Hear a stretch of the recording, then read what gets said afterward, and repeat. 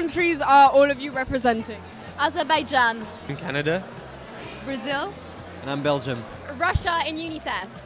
I'm Panama. I'm Portugal. I am chairing the SOCHAM committee. I'm Kazakhstan. And I'm representing Austria in the European Union. What kind of preparation have you gone through to represent Oman? Preparation? I wouldn't say I've gone through much preparation. Of course, we have to go through the process of writing a position paper and researching our country. But basically, Oman is a country that I like a lot. It is a small country, but it's a country that has a lot to say, and that is very interesting and very present, especially concerning now human rights questions in the Gulf region.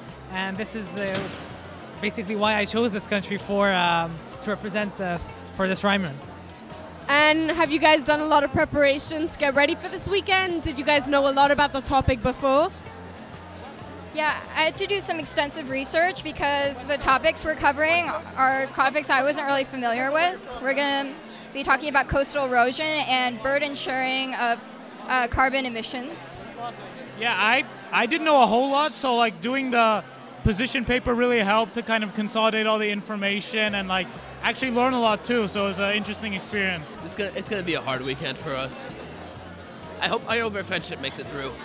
So whereabouts are you two from? We're from the UK. When did you start working on this project? I was in the team last year, so a year and a half. But this special edition we started end of May. So it's been, 9 or 10 months, something like that. Well, we've been preparing for Rimun for about 9 months, so it's finally looking perfect. So we're seeing the fruits of our work, and it's really great. We see all these people gathered today that come from everywhere, more or less on this planet. So it's really great. I'm happy that everybody's having a good time right now.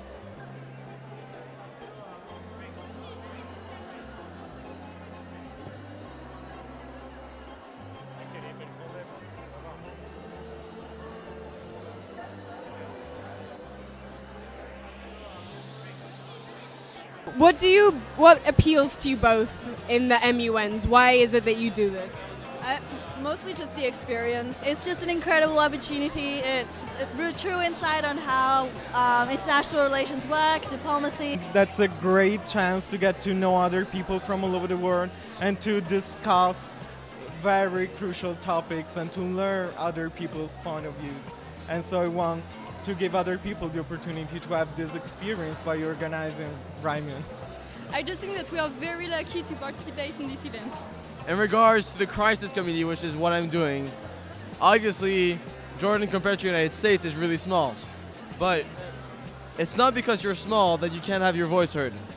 Sometimes it's the smallest players who can have the biggest impact, and this is what I'm going to show tomorrow and Sunday.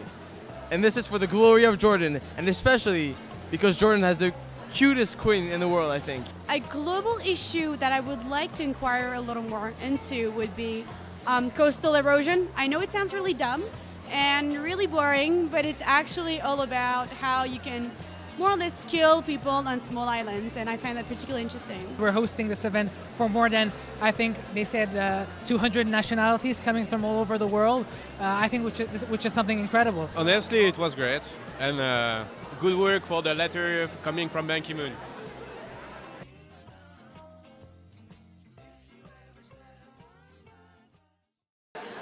Rock on! Woo!